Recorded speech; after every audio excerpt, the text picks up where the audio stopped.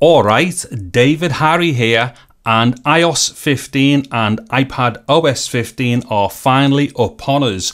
And whilst both of them do have some amazing new functions, for me personally, and I believe this may apply for anybody who uses their iOS or iPad device for doing video, the big standout for me now is that both are now compatible with ProRes Media.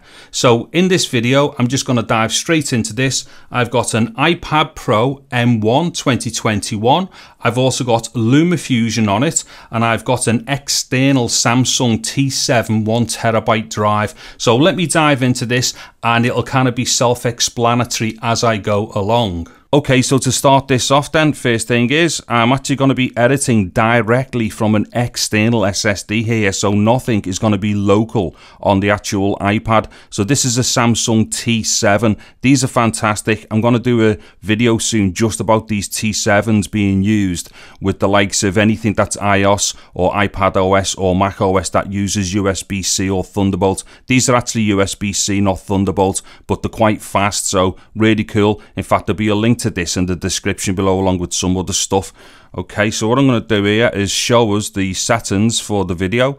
As we can see here, it is 60 frames per second. It is in Rec 709 10-bit.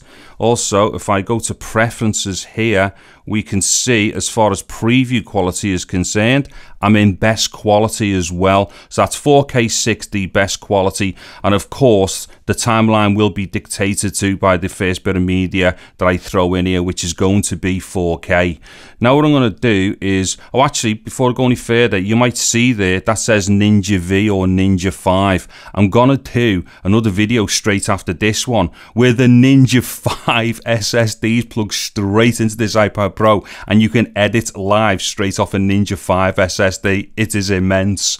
But anyway, let's see, link folder here. So I'm going to go to my T7 drive. There it is. I'll link that. So there's the T7s now come up. So let me just get to there. So 4K, 8K files, 4K 60, ProRes. Now in here, I've got like a number of variations ranging from the lowest, which is proxy mode, through to LT, through to 422, through to HQ, and then through to 4444. So what I'm going to do is add each of these to the timeline, starting with like the lowest quality one, as it were. And I will say lowest quality, it's really just mostly bit rate with these ProRes files. There are little differences as well as far as the encoding is concerned, but essentially this is the weakest bit rate up to the strongest bit rate. So I'll start off here with, let's see, where are we? Proxy. So there's the proxy file, there's the LT file, there's the 422 file, there's 422 HQ, and finally 4444. Now what I'm going to do here, because if you just play a file for a few seconds, you might think that that's working properly. But what I'm going to do is let each of these play through. Each one's a minute long. Now I suggest you watch this because it's going to prove to you whether it will or it won't do this. Like I said, I could go through and play like, 5, 6, 7 seconds or something, but that doesn't always tell the whole story, because what happens is if the video buffer gets stressed out, those files won't play back properly. So I have to play them through like completely. Now I will have chapter markers in the video anyway. So if you want to and you want to skip past and you just want to see bits of it, that's fine. But for anyone who's dead seriously into this stuff, just watch it and you'll be blown away. Right, so what I'm going to do, I'm going to go full screen here. I will leave the blue, oh wait there, I'll leave the blue cut bar on the bottom here just so we can see the progress, and so I can let you know which ones are coming up as well. Okay, so let me start this. So don't forget, first one here is going to be proxy.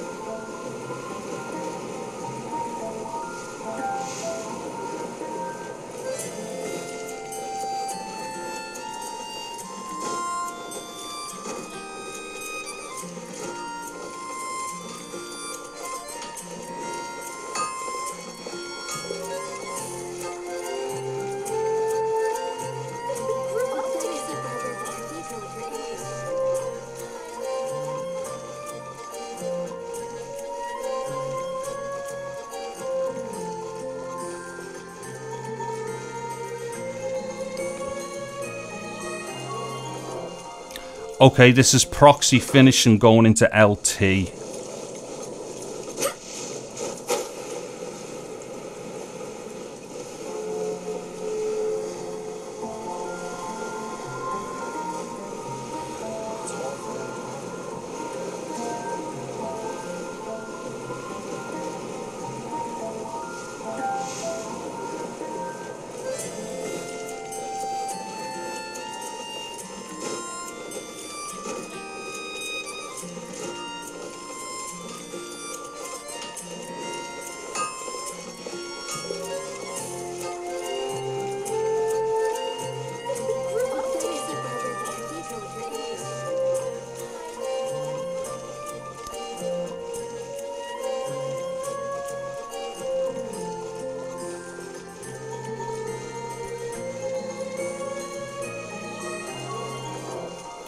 Okay, that was LT. It's about to go into 422.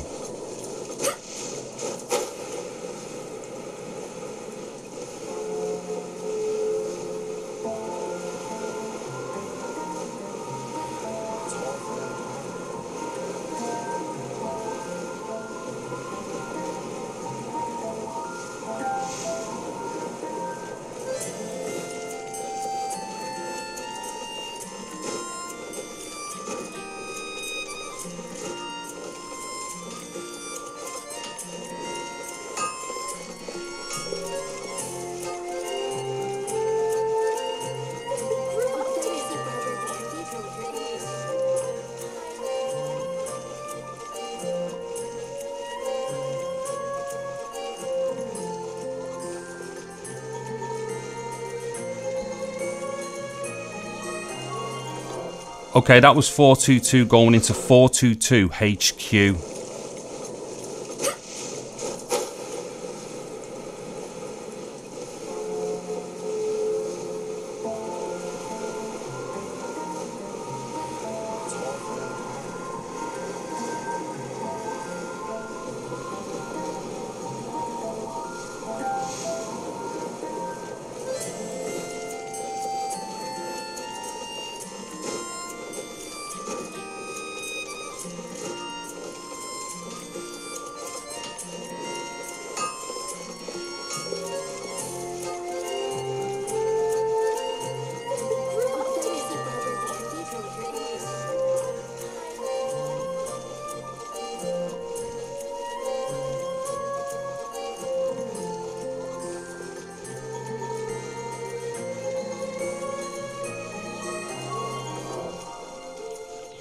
Okay, 422 going into 4444.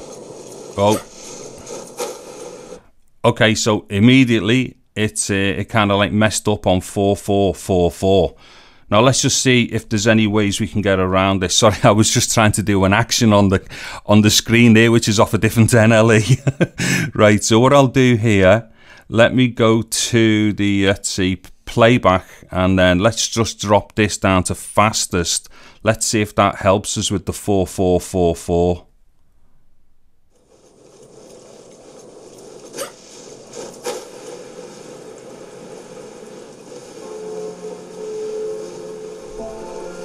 Okay, so that's paused it there, or it's run out of processing or video buffer.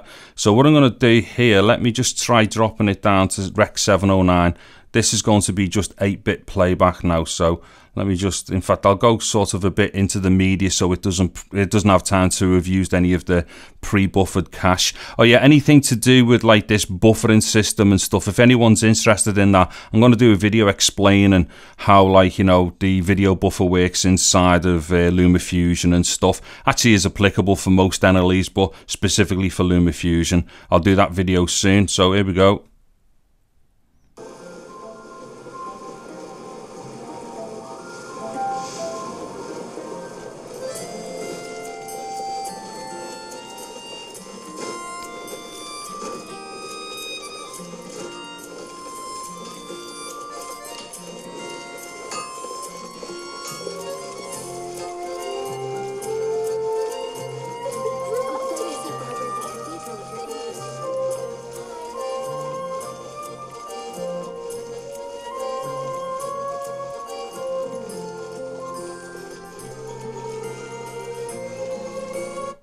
Okay, so what happened there, I know I didn't play the entire 1 minute, but dropping it down to Rec 709, just 8-bit, and also like going fastest on the picture quality, it did for the best part play that whole chunk. However, just towards the end, it started dropping frames. Now what I'm going to do here is just very quickly copy that file internally. Let's see if that makes any difference. Okay, so back to LumaFusion then. What it is, I had to blur that out just then, and that's because there was bits of sensitive naming going on there that I can't let people see.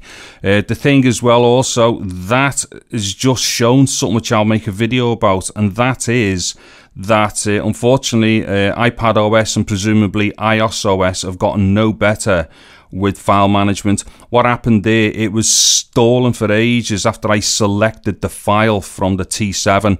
Now this usually happens when you're trying to bring external files to the internal file space.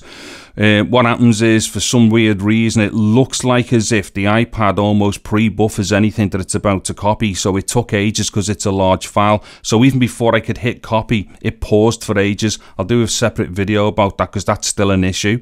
Okay, so let me just come up here and let me just go to files here. So hold on a minute, I don't even know where I am. So imported, let's see, files. Oh, where's he going? There it is. So let me just add that down.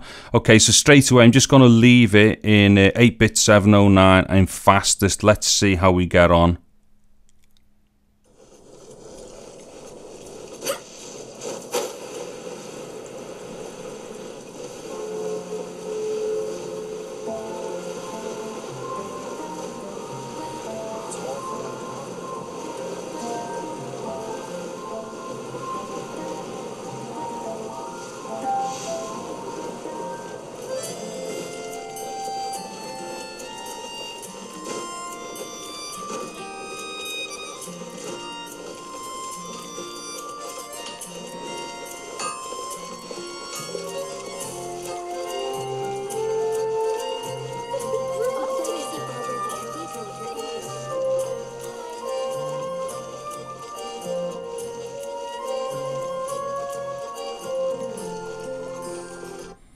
Okay, as we could see there, just towards the end, it just started dropping frames again. This is the reason why you have to play through, like, for some time on certain stuff, because it's not always apparent where things are going to start falling apart.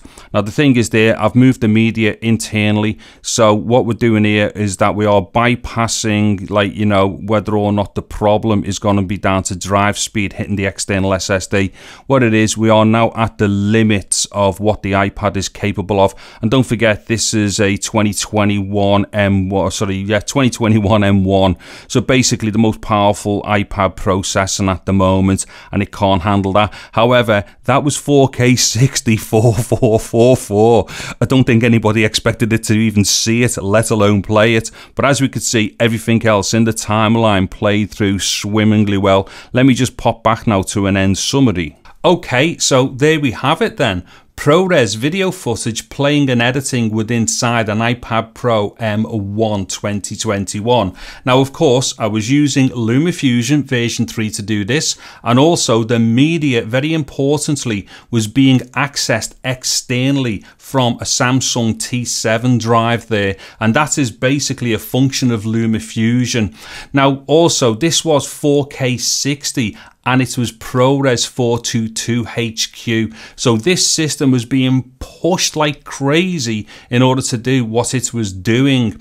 Now what I'm going to do from here on in is a whole bunch of stuff similar to this, because I've just ordered the iPhone 13 mini and I've also ordered the iPad mini as well. So both of those devices should be with me within the next few days. Now obviously both of them are going to have either iOS 15 on, as in the phone, and iPadOS 15 as in the iPad mini. So what I'm going to be doing is reproducing some of this stuff. I'll be doing a whole bunch of kind of like, comparisons between them. Maybe even put up the iPad mini or the phone against the actual M1 Pro as well, and do things like, say, speed tests for encoding and stuff like that. all kinds of nutty stuff basically. Also as well, if you're interested, there will be a link in the description below taking you to the LumaTouch site where you can find out more about LumaFusion. I have to say right now, I've not really used many other NLEs on iOS or on iPadOS, but for me, LumaFusion, for what it is an absolutely outstanding app. And I would also suggest right now, this is going to be a very clear case showcase app as well, because of now what iOS 15 and iPadOS 15 can do. Anyways, there will be links in the description for the stuff used in the video, also other Apple related product links and stuff.